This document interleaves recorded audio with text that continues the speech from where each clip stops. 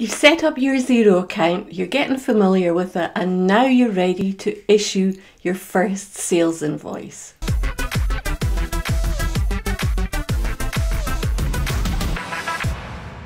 Let's head into Xero and I'll take you through the steps that you need to go through before you're ready to produce and issue your first sales invoice. Okay, here's what we're going to cover in this video. We're going to look at your business information, then we're going to look at your company financials, we're going to take a look at your invoice settings, how your invoice is going to look and the information that needs to be included on it, and that will include details of payment. Then we will look at email settings, the standard wording that you will use when you email your invoice to your client. So let's get started. Okay, we're on the Xero dashboard, and the first place we're going to go to is over to the left to your business name, and we're going to choose settings. Then we're going to go to organization settings, and what you're going to do here is you're just going to double check that your business information is in here. So we've got our business name and we have got our address. We've got a postal address, 25 Sunny Street, Jollytown, and we've also got the postcode. So we're happy that that's what needs to be there. Then we're going to go to the accounting menu. We're going to go to advanced, and we're going over to the right and we're going to select financial settings. And here we're checking that our VAT information is correct. We need the VAT scheme to be correct, but for issuing a sales invoice, you need to make sure that your VAT number is in Xero. Your correct VAT number that has to appear on your sales invoice is in here under your financial settings. Then we're going to go back to the business name on the left, back to settings, and this time we're going to head to the right and we're going to choose invoice settings. And this is where you design the layout of your invoice. You can have more than one layout, but we're only going to look at one, and it's going to be called standard. We go over to options, we click on the drop down and we choose edit. And what we're doing here is we're looking at what we want included on our invoice. So at the start, there's not much flexibility. We're just going to leave this. We've got the page size, which is A4 for the UK. We've got the font and we've got the font size. What I am going to do, I'm going to change the invoice title. I don't like it saying tax invoice, so I'm going to change that so it says sales invoice. We're also going to look at what appears on our sales invoice. Now you can play around with this.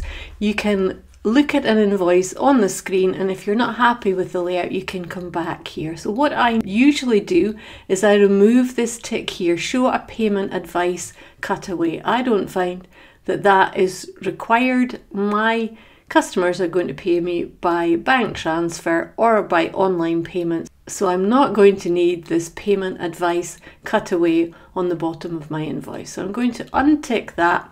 I'm going to look through the other information that's included, and on the terms section I've got the bank account details so that we can definitely get paid. The company name and address is pulled through, so we would expect that to be correct. Once we're happy, we would just save the layout. We can also see that our logo is there. If it wasn't there, you would go to change logo or update logo, and then you would browse, find your logo and upload it to Xero. So that is your invoice layout. You can also go to default settings here and an invoice prefix. So your sales invoices are going to start with INV and the next number is going to be 46. You can change that if you need to. Sales invoice defaults you can also add.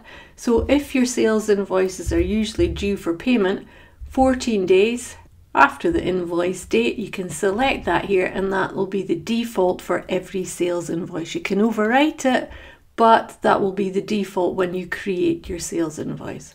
I made a change, so I will save, and that's my sales invoice layout done. The final place I'm going to go is back to my business name, back to settings, and this time I'm going to choose email settings. I'm going to templates and I'm going to say edit, and I'm looking for my sales invoice template. It's called basic. I'm going to select it. and I'm going to look at the wording that's going to appear as a default on the email when I send an invoice to my customer.